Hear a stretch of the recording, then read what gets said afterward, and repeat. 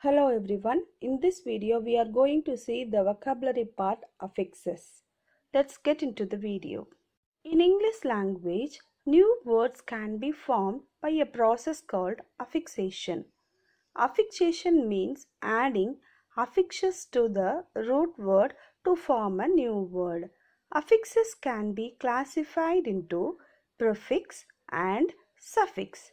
If an affix is attached to the beginning of the word, it is called a prefix. If an affix is attached to the end of the word, it is called a suffix. In English, a word consists of three parts: root words, prefixes, and suffixes. A root word is a word that can form the basis of new words by adding affixes, that is, prefix or suffix.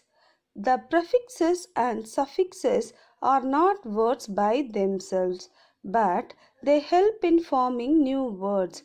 A word that is added before a root word to form a new word is called prefix. A word that is added at the end of the root word to form a new word is called a suffix. Look at the arrow mark. The root word is in the middle.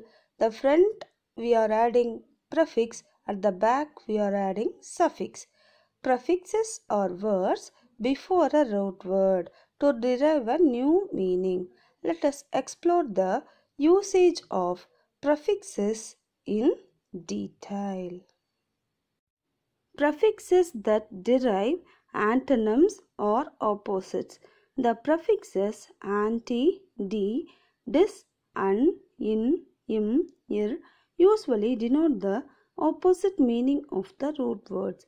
Example: social, antisocial; lock, unlock; agree, disagree; motivate, demotivate; active, inactive; reversible, irreversible; possible, impossible. Prefixes that mean cause to. The prefix n usually denotes the causing effect. Able, enable, that is cause to able; joy, enjoy; danger, endanger. Prefixes that mean before to. The prefix for usually denotes anything done before, that is earlier, denotes to the verb. Example: cast, forecast; go, forego; father, forefather.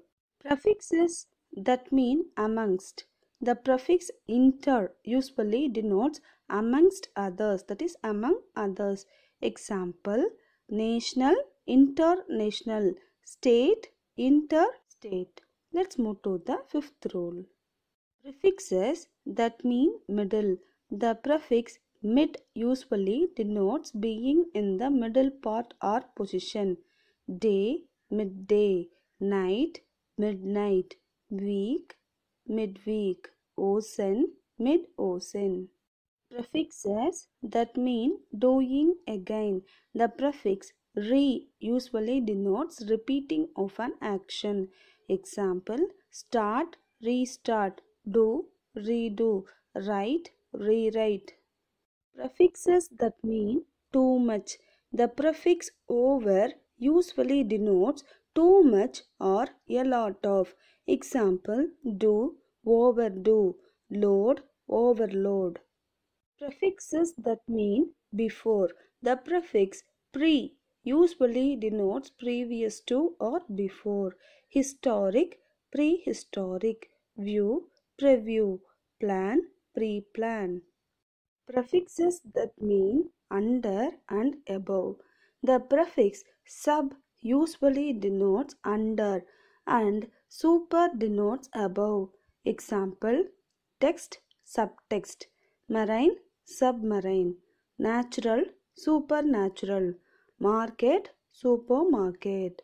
Prefixes that mean little or low. The prefix under usually denotes lesser. Example: estimate, underestimate; age, underage. Here is a list of commonly used prefixes. Prefix meaning example. Anti, which means against. Example, antisocial. De or dis, both has the meaning opposite or not. Dehydrate, disengage or examples. N, M, meaning cause to, enable. For, meaning before. Example, forego. In, im, this meaning into, not, that is immoral, inedible. In, im, ir, that is not or opposite means. Example, impossible. Inter, which means among. International. Mid means middle. Example, midway. Miss means wrong. Example, misunderstanding. Non means not. Example, nonsense. Over means too much. Overdose. Pre means before. Example, prehistoric. Re means doing again. Example, restart. Semi means half. Semi-finals. Sub means under. Submerge. Subtext. Super means above. Example, supernatural. Trans means across. Transnational and transport. Un means not opposite. Example, unlock. Under means little. Example, underestimate. Hope you understand prefixes. Now let's see about suffix. Suffixes are words attached at the end of the root words to derive a newer meaning. Let us explore the usage of some suffixes. Suffixes that derive plurals. The suffix s or es usually brings about the plural meaning. Example, object, objects, wish, wishes, bottle, bottles. Suffixes that derive tenses. The suffix ed usually is used for past tense. The suffix ing usually is used for present tense. That is walk, walked, type, typed, run, running, sing, singing. Suffixes that mean consequential. The suffixes ate, n, ify, ize usually mean to become. Complex, complicate, tight, tighten, straight, straighten, beauty, beautify, strategy, strategize. Suffixes that mean quality. The suffixes acy, ly, ance, ity, tion usually mean the quality of being.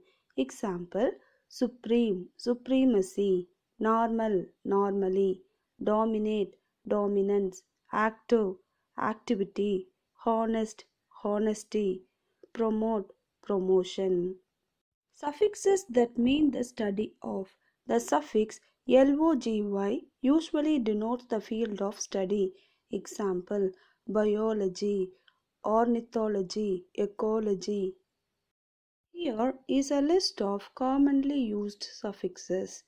S, es meaning plural. Example, things, buses. Ed, which means past tense. Example, obtained. Ing, present tense, training.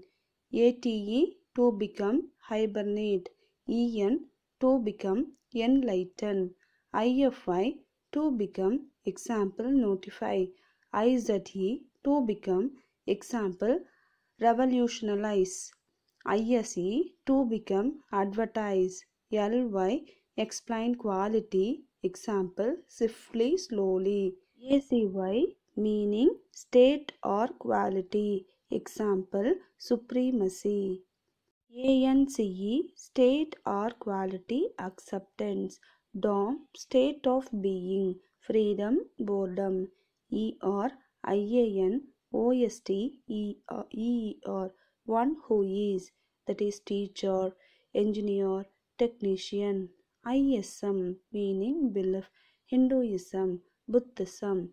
IST, which means one who is, that is extremist, Buddhist, like that.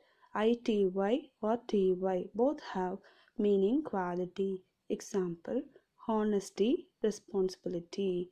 Mint, which means condition of. Example, improvement.